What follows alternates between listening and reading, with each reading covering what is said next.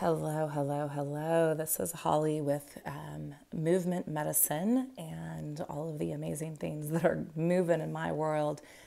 As you can probably hear, I am recovering from cold and laryngitis and some stuff going on, some transition going on in my feminine cycle. And instead of resisting this time, I have used it to do what had been calling me anyways, which is to work my own intention setting workshop, which was more than just working the workshop, but really getting deep into my internal world and taking a look back at the last 10 years of my life, getting clear on where I have been intentional and where I haven't been as intentional, and even seeing that even with that kind of half or less than half asked job of being intentional, I've created a lot, and that's what some of this is. And actually, I've gone back and done it for each of the last 10 years of the decade as well.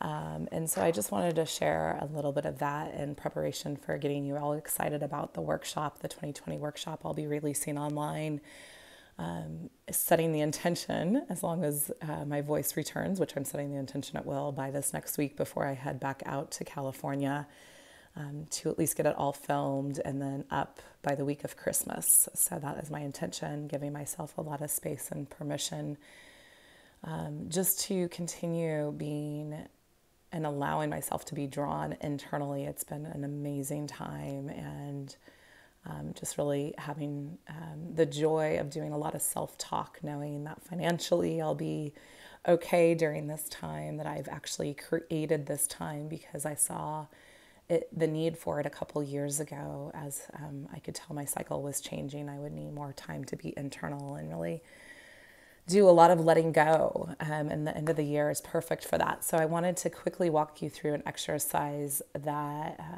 is very similar to a lot of the exercises out there. It's just a different version that I've created for myself, that I saw as something that would be just physically impactful for me to let go of a few of the lingering belief systems that I'm calling the Titanic heading towards the iceberg over here on the left-hand side, so that I could have just this physical manifestation of writing something down. I'm a kinesthetic learner, so that's really important to me, but I also think it's super important to the universe because we are embodied souls to energetically clear old shit coming out. And I'm going to tell you about more of the process here in a second, and to be able to embody that through ritual or through just an act of a movement medicine, if you will.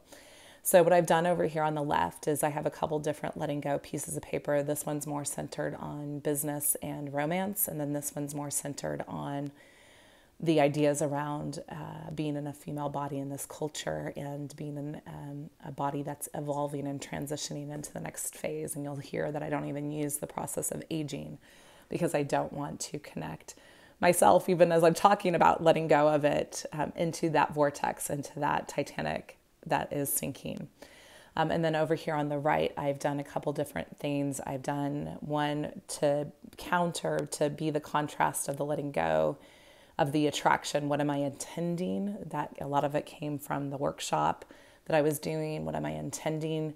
What do I want to attract? And just to even have positive self-talk. Some of the ideas from both of these is that in my new calendar for the year, and yes, I did get a pen and paper calendar planner for the year so that I could, again, have that embodied experience of not just doing it on my phone, but being able to write it out and put these quotes inside of my calendar so that I can see them and be reminded of them, be reminded of the things that I'm calling in and the ways that I want to make an impact in my own life first and foremost, but also in your life. If you're watching this, whether or not you are a client or a dancer or a friend or a stranger, someone I have yet to meet through the internet world.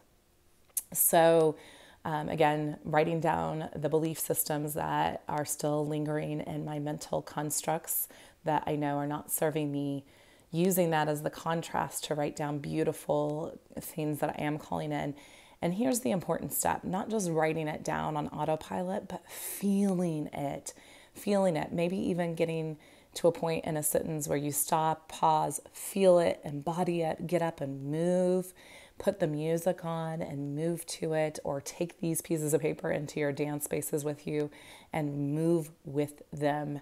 Feel it. The language of the universe is not these written things, but it's the energy of our emotions, the energy in motion that speaks to the universe. So these are just the manifestations of that energy. It's not about the pieces of paper as much as the energy that goes behind the pieces of paper. And that's why I even got more creative, got my chalks out, and I will have those at dance the next couple of weeks for you to play with. Got, into images that I wanted to bring in for this new year. So the thought is that I will bring these personally to our solstice dance next week if you're here in the Nashville area for ecstatic dance.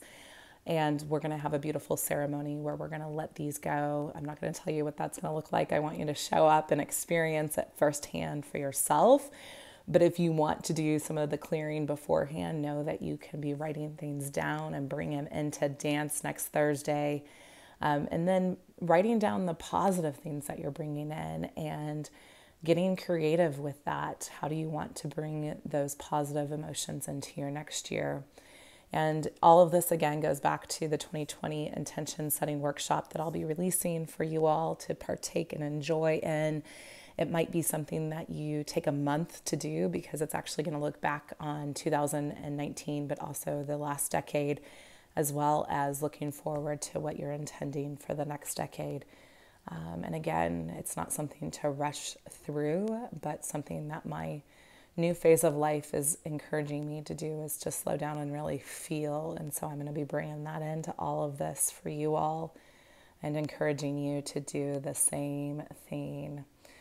All right, Red Tent, Sisterhood of the Red Tent. If you want to know what I wrote to help bring in a new energy vibe where the Titanic gets to continue to sail on towards America instead of sinking, do come to our Red Tent next Monday, the 16th, 5:30 at my house. You can ping me for details.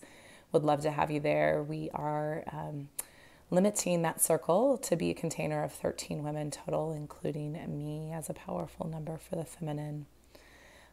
And if you're not of the female sort, then definitely join us at our dances if you can. And if you're not here in the Nashville area, take these ideas into your dances or into wherever you practice your esoterical, spiritual, energetic things that you do in your life. So much love. Oh, one more note is one of the things that really came up for me is that I am dedicating these first 3 months at least to write my new book, Death is Life, which is incorporating all of these type of things into it, rewriting the story of death in our culture to understand that it is really just the same. It's a transition point for life. And without death, we don't have more life. We actually have destruction of life. And so stay tuned for more Death is Life coming up in 2020. Oh, that's so sexy. All right. So excited to see y'all soon. Bye.